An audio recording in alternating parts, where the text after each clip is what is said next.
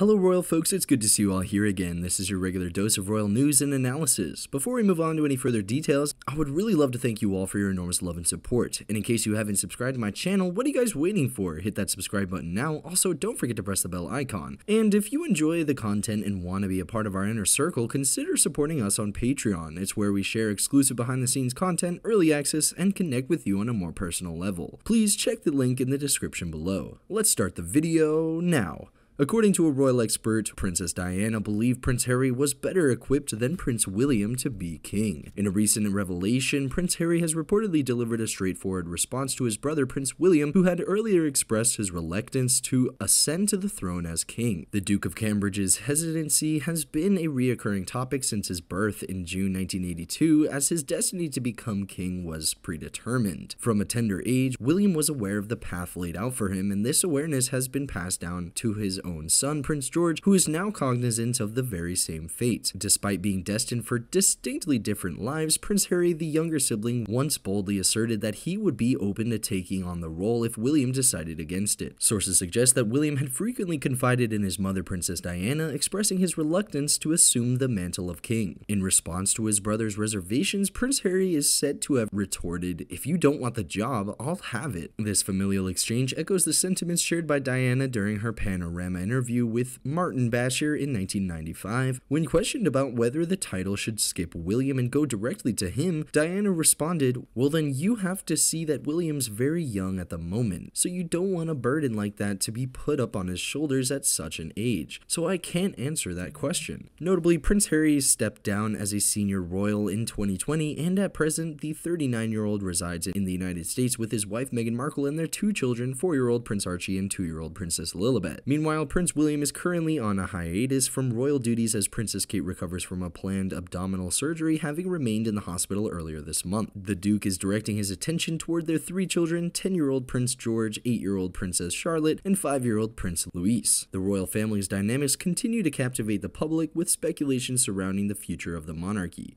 So what do you think about this news, guys? Write down in the comments what you think and let me know. Until then, I guess we'll just have to wait and see if things turn out to be something after all. Also, if you never want to miss any of my royal sizzling updates like this, subscribe and press the bell icon. As simple as that. So until next time, hasta la vista.